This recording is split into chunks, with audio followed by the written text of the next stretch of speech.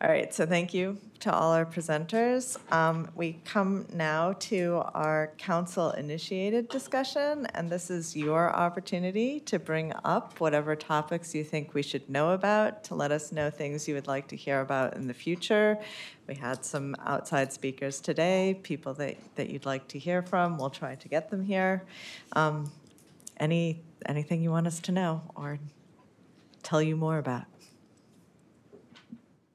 While you're thinking of that, I will tell you that the NIH director we had scheduled to come today, and unfortunately a couple weeks ago developed a conflict. So assuming she's still the NIH director in February, I think she definitely wants to come here, and so we will plan for that, even though we'll be virtual. So, but that's fine. But it is helpful to know who you want to hear from. We got Lyric to come today as someone who we could get on short notice, and I think about other people like that, but I would take your suggestions as well. Or topics that you'd like us to cover. Nancy? The presentation that was given at the last meeting on all the aspects of who's being funded, Vince put together, that was a really good presentation. And there were a lot of questions afterwards that suggested some follow-up. I'm just curious about the ongoing nature of collecting those kinds of data. So we're continuing to collect that data to be able to report out. One of the questions is, when do you come back with more information or additional trends? Or there may be other topic areas that you want similar type of data presented that we did not present. So. It was a great report, though. It was really helpful. I do think thinking about how frequently we might come back and do the same analysis, as well as what other topics we might do. Like, is it every 3 years? Is it every 2 years? Yeah. What is the right cadence for that? I just wondered whether a report like this, so they have those newsletters that come out from NIH, and like one of the last ones had PhD, MD, and joint degrees, and was showing the success rates for grants in those various categories. Was this report shared more broadly in NIH? The report that we presented to you was just for the Institute and for Council. But one of the things that we might want to do is to invite someone from the Office of Extramural Research who's been involved with some of the NIH-wide data, looking at some of those topic areas. Yeah. So that's another area that we could identify a speaker that could come that would present information beyond the work at NHGRI. Iftikhar, I think you had your hand up. Yeah, I've been more and more thinking about the issues with diversity and equity in this country as it relates to the issue globally. And I know that Terry and the Genomic Medicine Working Group have done wonderful work in getting some of these steps going on with the 100K consortia and so forth. But it'd be really nice to maybe, I don't know, get the WHO Science Council head at one of these meetings. What can the NHGRI do to continue, for example, what it started with the H3 Africa, now that that's sunset? I know that that's right now under a lot of great interest, and I know Francis, for example, has tried to encourage public-private partnerships, but I think that's such a critical area for us as an institute to not let go of the importance of that, and do as much as we can to further collaborations on that level. So it's a great suggestion, and I think we will talk about it and figure out the best time, whether February is right or a little bit later. This is, as of course, I think many people know how Jen was such a huge architect of H3 Africa, and even in her new role, she gets to continue to help me and help the Institute on, just sort of think about these big picture strategic things, you are absolutely, including helping me convene meetings that includes Francis in a post-director role, leadership role, and he is doing a bunch of things that probably aren't quite ready for public presentation, but could be at some point. I would also say the other development is although I think she's in her first 3 months, probably, or 4 months, we have a new head of Fogarty International Center. And I think she would be delighted to come, and we should just think about whether February is too soon, maybe May is appropriate. We thought because this was she's just trying to get her feet on the ground. She's very interested in this.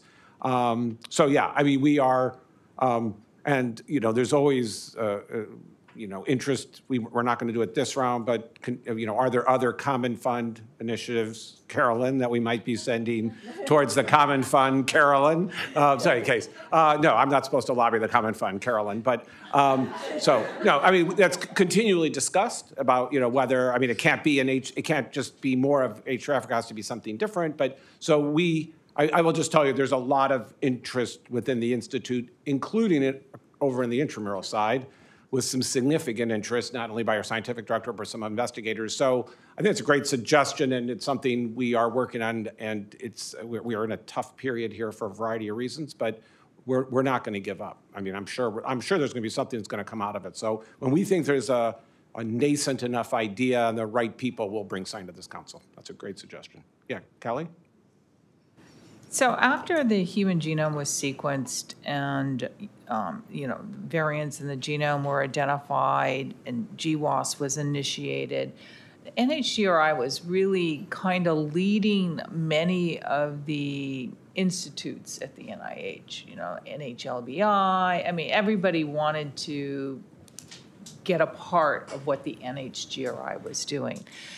And I don't have a good feeling for how is the NHGRI now leading or interacting with the other institutes in the genetic space? Or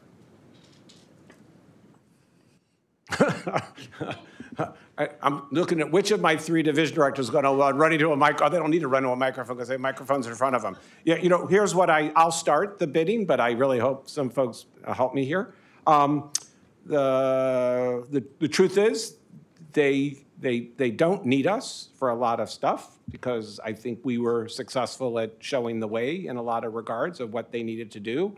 That doesn't necessarily mean they did it exactly the way we thought they should have done it, or that has led to as many good outcomes. But there's plenty of great examples where I think that is. I mean, genetics is broadly distributed across the NIH. It always has been, and it always will be. Genetics, per se, and for a long time, genomics was our domain, but I think to our success and our credit, have gotten it largely disseminated across. So I think when it's about a specific disease area, we always push it away. When it's about thinking more broadly about architecture of disease and non-codings and there's a lot of things that are more high level, cross-cutting, principle building, then we tend to take it on. And especially in the rare disease space where it doesn't always fit nicely into one of the institutes. So I think there is distributed genetics programmatic leadership across NIH, and I think we lean heavily into the genomic side of it. But I'm sure every one of us is going to give a slightly different answer, I suspect. But Carolyn, you're going to be the first one? Sure.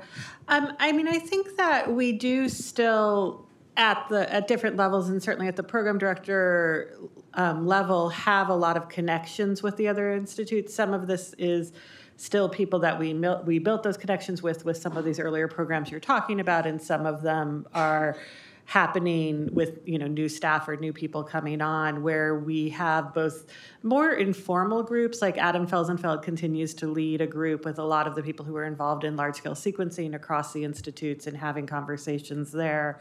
Valentina and her group has brought together ways to bring the different cloud genomic data sharing platforms together. So we do still really work quite a bit with our colleagues. Sometimes that results in co-funding or co-sponsoring of initiatives and activities.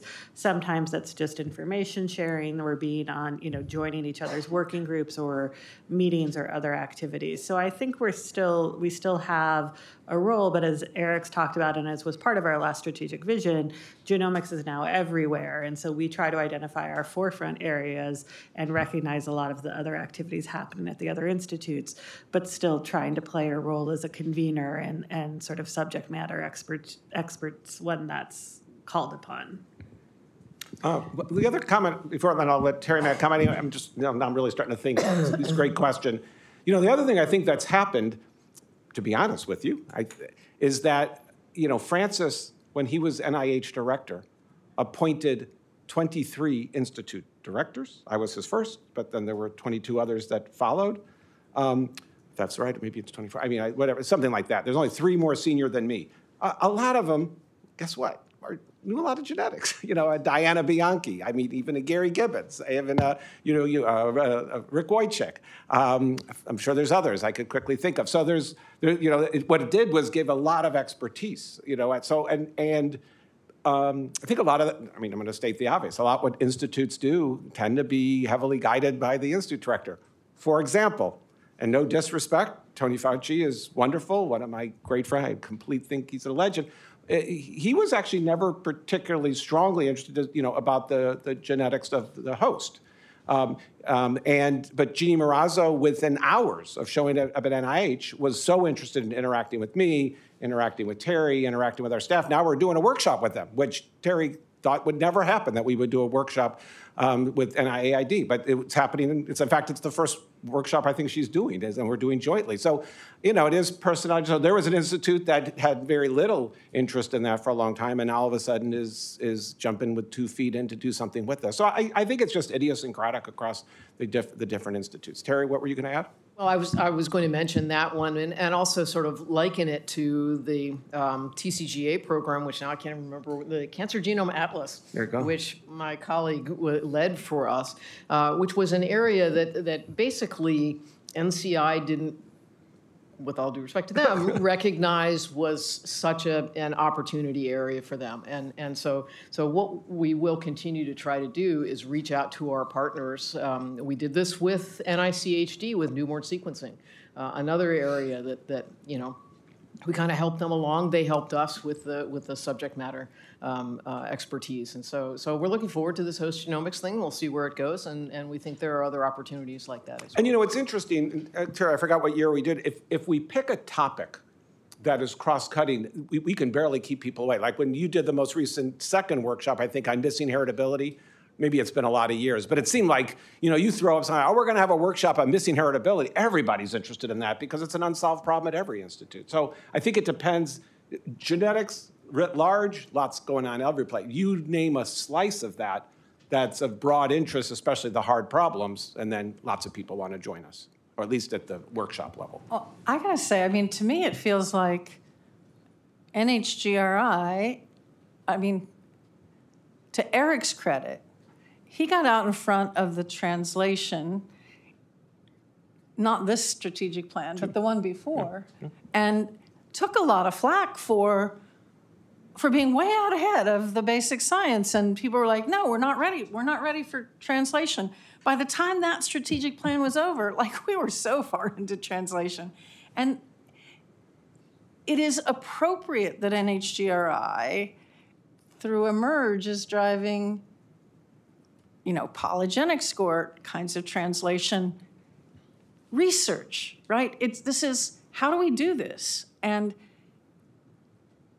how do we make robust machines for variant annotation that will drive translation? So I see, it's weird, but it's true.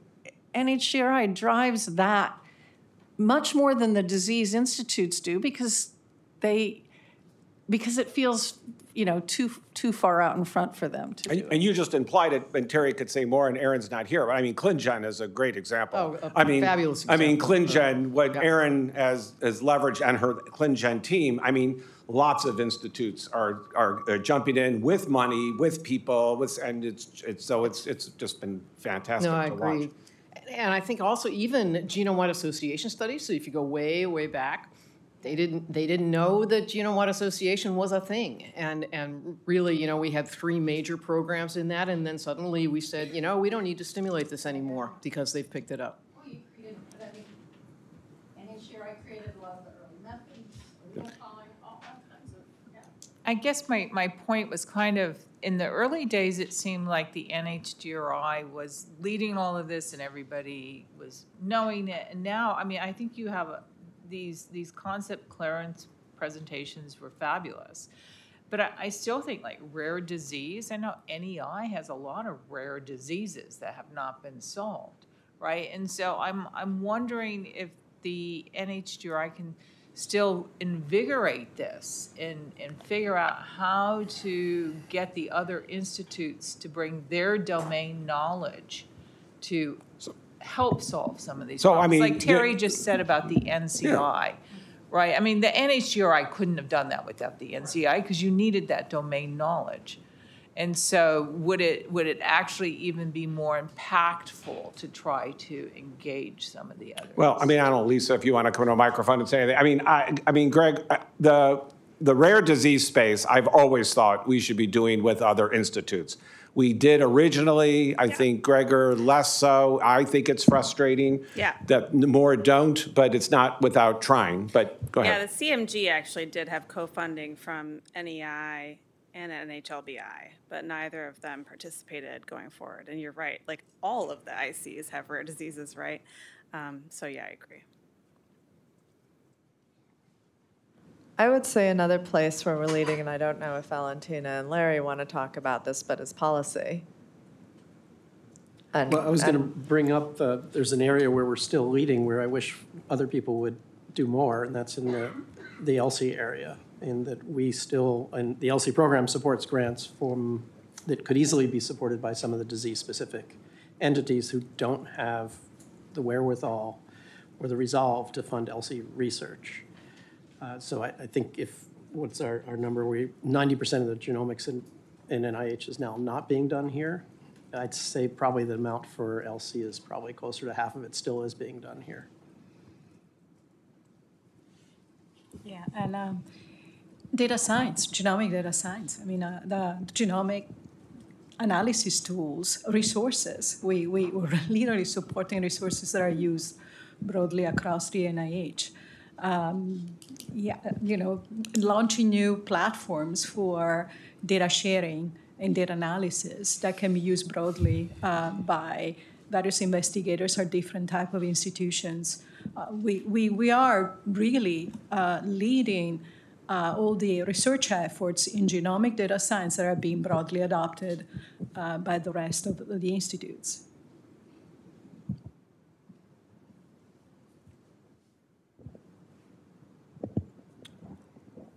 Other thoughts or other people you want to hear from at future council meetings? Topics?